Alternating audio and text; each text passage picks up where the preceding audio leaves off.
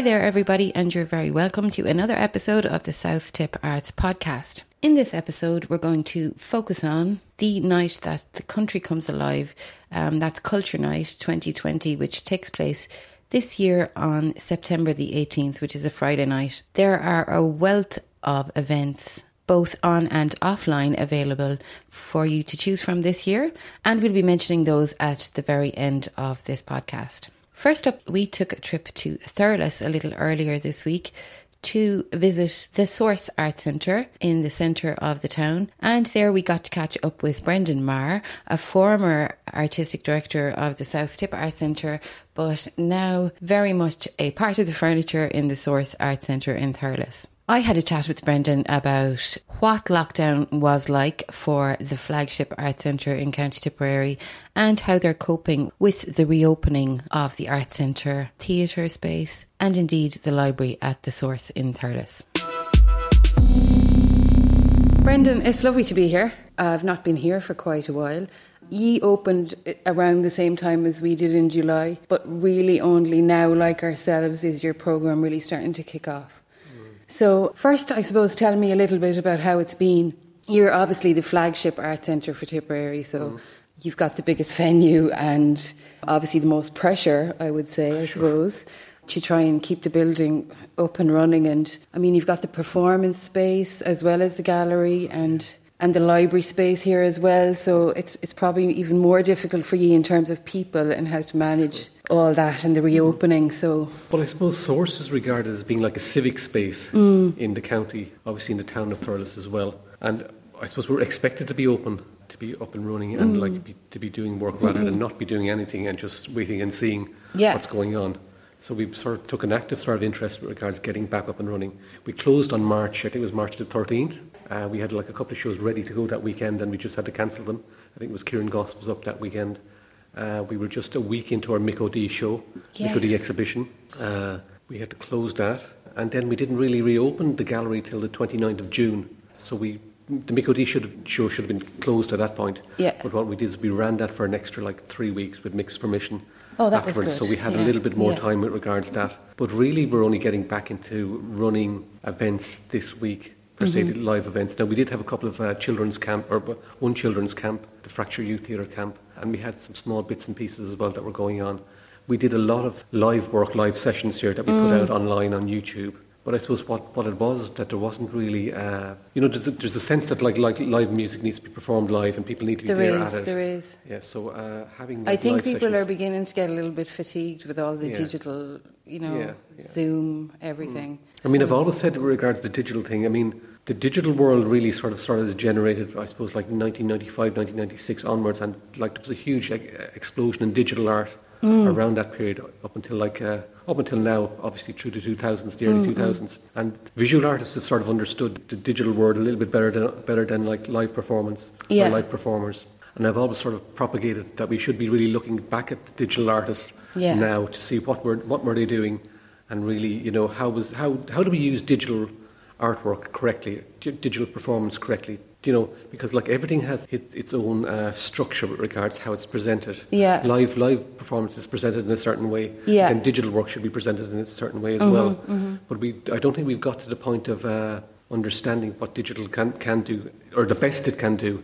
And instead we just transferred live performance straight into I think film. That's it. Everybody sort of had to jump straight in with 2 feet, and having maybe not really paid that much attention to that platform before, all of a sudden everybody's been cast into it without even the people who didn't want to have anything to do with it. Yeah. So maybe it's a good opportunity, I suppose, for everybody, for all of us, every venue, to try and have some sort of a digital presence as well as a physical presence, because we don't know if we're going to find ourselves in the same situation again. Well, that's the case. I mean, I suppose what's happening now is that everything is truncated somewhat with regards like what can happen. I suppose bringing the thing back to the digital means that I suppose the exciting thing about the digital thing is that for a place like Thurles, or anywhere in Tipperary or anywhere in the regions in Ireland, basically the digital world flattens the geographical element of things. So you could like have a well-known artist on your digital platform, on your website, engage them to do a piece of work that they don't need to come to Thurles, or they don't need to come to Tipperary in any manner. but they're still like acting on your behalf with regards putting on an event or something like that. Yeah. So it's quite an interesting thing. It offers a huge opportunity if you just spend a little bit of time in trying to think about what is this medium, how does this media work, and what is the best way of presenting stuff on it, basically. Yeah. We haven't probably cracked it yet, but I suppose we're going to get into this realm now on an ongoing basis, and we'll have to start understanding it. I suppose what's going to happen in the source this week is that we're going to go back into the live angle of things, because that's sort of the key aspect with regards to what people want. People want live production, as we've said. They want to sort of like interact with people. They want to come out and have a nice time. Yeah. Hear live music, see a play or what have you. You know. So this is sort of the other thing that needs to run in tandem with that. We have a digital world, we have a live world. Yeah. These things may need to coexist or may need to exist running alongside each other for the interim period at least. Yeah. It might be a good opportunity for the different venues to start kind of collaborating with each other and maybe producing some stuff together that could cross over, because I don't know if you noticed this, but like we're in Clonmel, you're in Thurles. Sometimes it seems like it's a million miles away, and it seems a little bit disconnected in a way that this is a big county and it's a problem with every aspect of everything, I think. But maybe it's a good opportunity for us all to start working together. Working together. And well, Tipperary is unusual because Tipperary has ostensibly no very large town that everybody orientates themselves to. So if you're in Clonmel, you're probably orientated towards Waterford. If you're in Thurles, you may be orientated towards Limerick or Dublin because of the train lines. Yeah. There's a bunch of things going on like that. So it's the county is strange in that way, and obviously the county is so large from like tip to tail, basically, that we're naturally orientated up towards the northern part of the country, whereas Clonmel is probably orientated down a little bit towards the south. And that thing, obviously, there's been a historical, political border between two areas of Tipperary that's still sort of like not been leapt over at this point yet. It's not really, is it? Even though like the borders are officially gone, it's still, you can still kind of see that. It's still sort of a disconnection, which is weird. So you're back open again, and your opening show for this season is Austin McQuinn, Hypercarbon, which people will have heard Austin on this podcast just a few weeks back. And I will put a link in for them to go and listen back to that again if they want. It's a lovely show, and you're having an opening, which is brilliant. Yeah. So that's a daytime opening. Yeah, we're going to have an opening. Well, daytime probably best because we can see what's going on a little bit better, really, to a certain extent.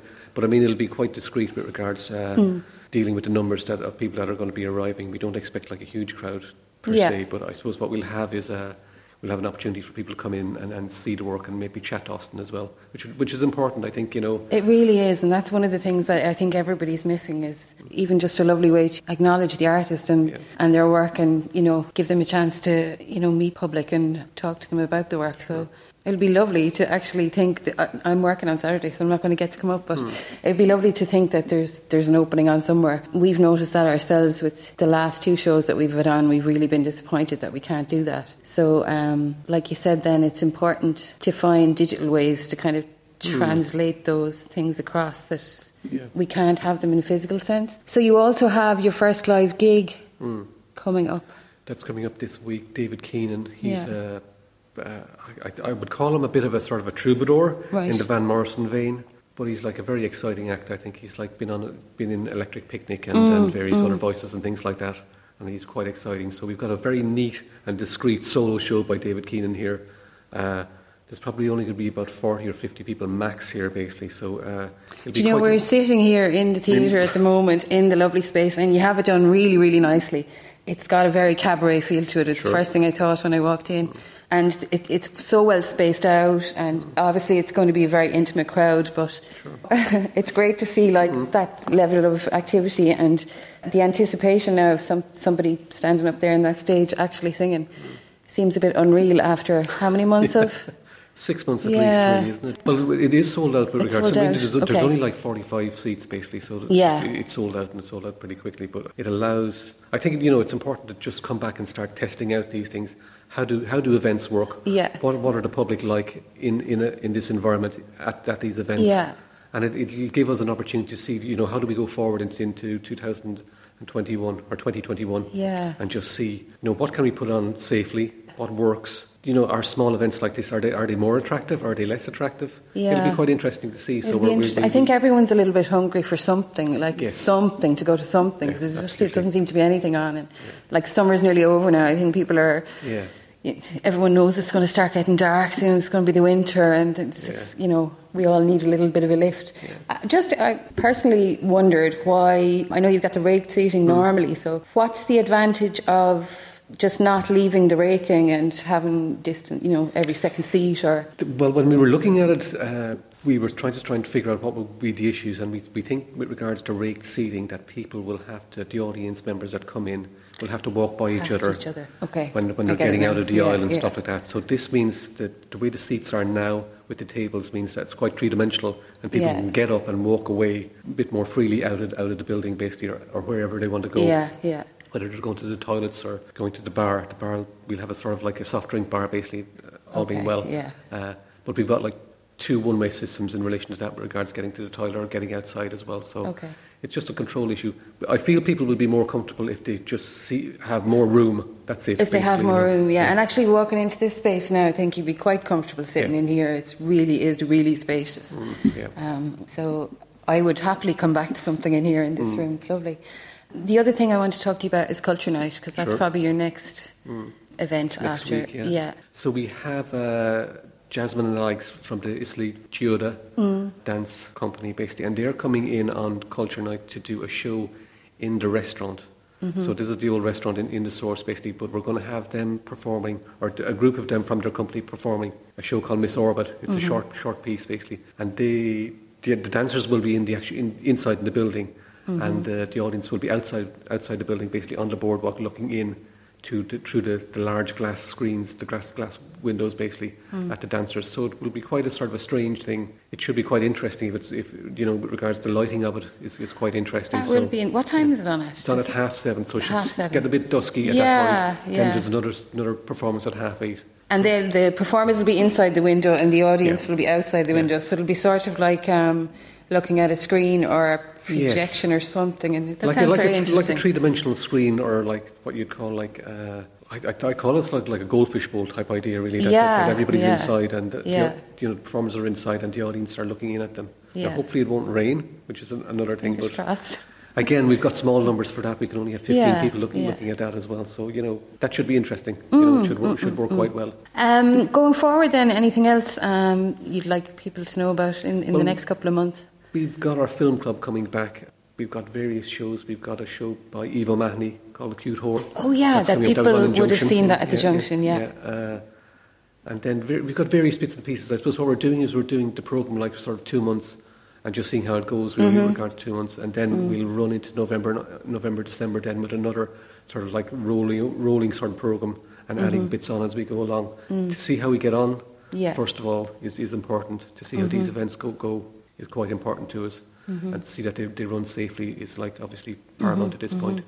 In terms of what's coming in the future, you'd like to give a shout out to anybody who's interested in collaborating with the Source? Yeah, we're doing, we're looking into like 2021 at this point with regards like framing a programme really that would be of attraction to like the public. But we're also looking to see, is there anybody out there that has a specific project that they'd be interested in doing in Source or working with us in some manner with regards to getting a project up and running. So, that could be like a theatre piece, it could be a musical piece, it could be a video, it could be like a visual arts piece or whatever. And we're not sort of like trying to sort of like have them venue bound in any manner either, that they have to happen in a venue, they have to be a performance or they have to be an exhibition. It could be anything, it could be a digital project, it could be like a book, something like that, a photographic book or something like that. So this is kind of interesting because this probably wouldn't have happened, would it? Well, to a certain extent, Source is always focused on like receiving, acts coming from the outside. But I suppose what I've been trying to do, like being here in the last few years, is trying to reframe that and say why don't we have acts from Tipperary touring to Dublin or touring to Cork? We always seem to be accepting acts from like theatre companies from outside into the county. We seem to be like specifically happy enough with regards to that happening. But we need to start looking to say, well, what are we going to produce in this county that can tour to arts festivals in Kilkenny or Galway or like Edinburgh or wherever else? We need to start focusing on looking at our artists in this area, people that live here or who were born here, and trying to work with them to try and create new works that would be, they don't necessarily need to be Tipperary specific in any manner, but that would like generate a good industry and a good opportunity for people to make a living here in Tipperary regards making art into the future. So if anybody's got any projects, if anybody's interested in doing anything, they can contact me, director@sourcearts.ie, at sourcearts.ie, and I can chat to them, or we can start getting in contact from that point forward. That'll be brilliant. It seems like, all the gloom and doom, but it does seem like an opportunity to kind of change things and open things out a bit and maybe start interacting with different audiences in ways that we haven't done before, any of us. So it's maybe we've got to take the positives. It's got to be a good thing in some levels, doesn't it? Yeah, I mean, I think every generation is like, it's going to hit some sort of like big crisis, whether it's a recession or something else. Something's going to happen, a war or something like that. Not every generation, but there's always things going on. There's always issues that are like blocking people from like achieving things in sort of a normal fashion. And we just need to sort of like move along from that and just adapt, don't you? And try and sort of see, is there anything exciting about this with regards to like moving forward into like new realms and doing things differently. And doing things like differently as well. Yeah. Right, well, it's been really good to talk to you. Thank you very much. Thanks a million. As Brendan mentioned there, the opening exhibition at the Source for the autumn season is Hypercarbon by Austin McQuinn, which opens this very weekend. I had the pleasure of chatting to Austin at his studio a number of weeks back as Austin prepared for this current show of his at the Source. And here's a little taster of that. There is a sort of an not ecological, but an ecology that I'm trying to work on in this series of work, which is, the last exhibition, there was a lot of bat imagery, and I was very interested in bats. Yeah.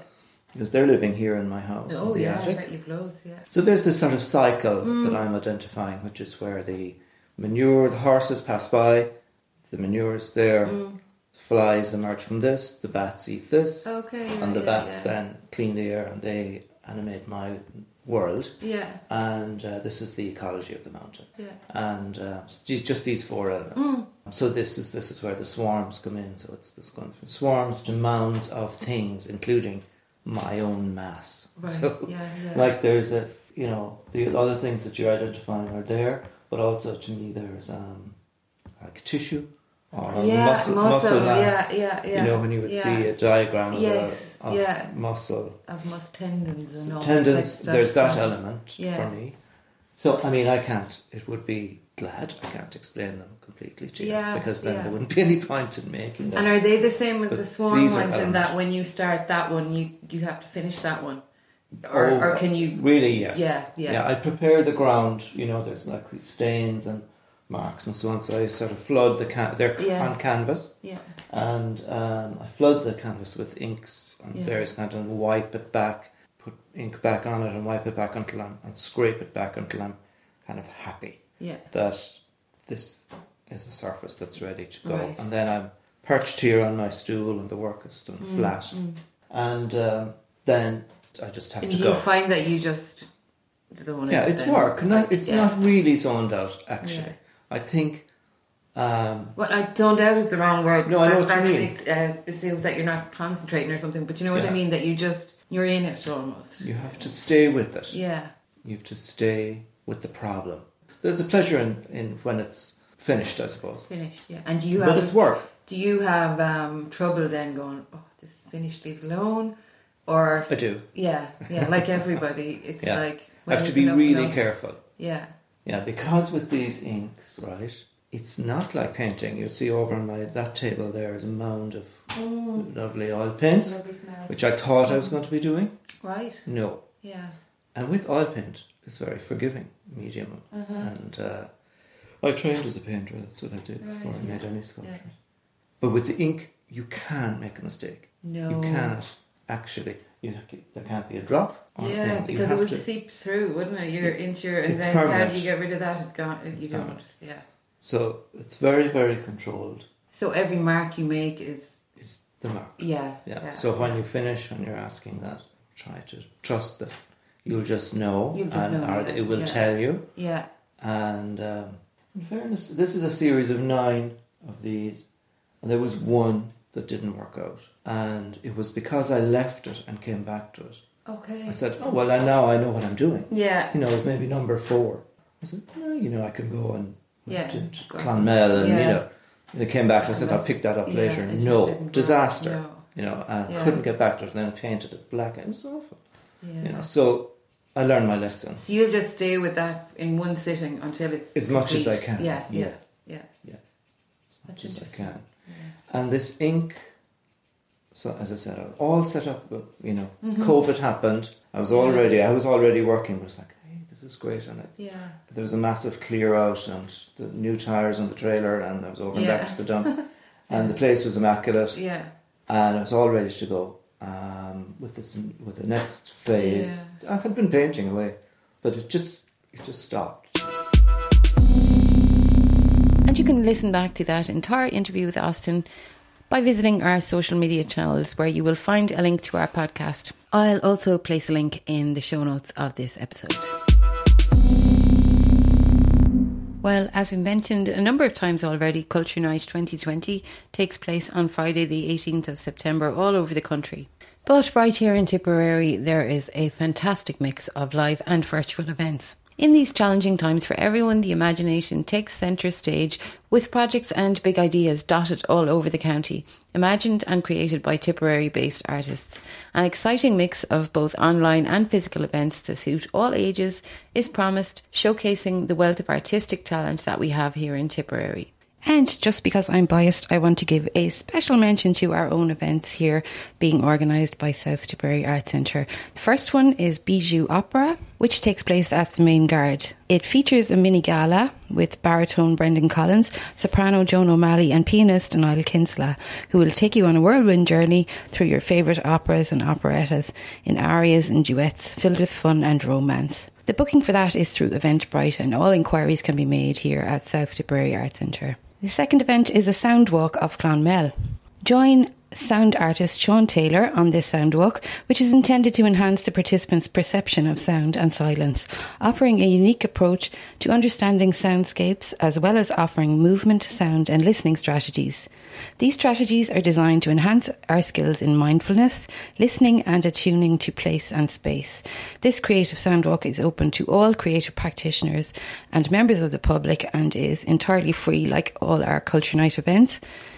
It begins from 5 p.m. here at the Arts Centre, and you can book your place on the sound walk by contacting info@southtipArtscentre.ie. And our fantastic John Burke retrospective exhibition continues and will be open until 9 p.m. on Culture Night. And if you've not had a chance to visit this exhibition of one of Ireland's masters of modernist sculpture and public art, then it's well worth a view before it finishes on Saturday the 19th of September.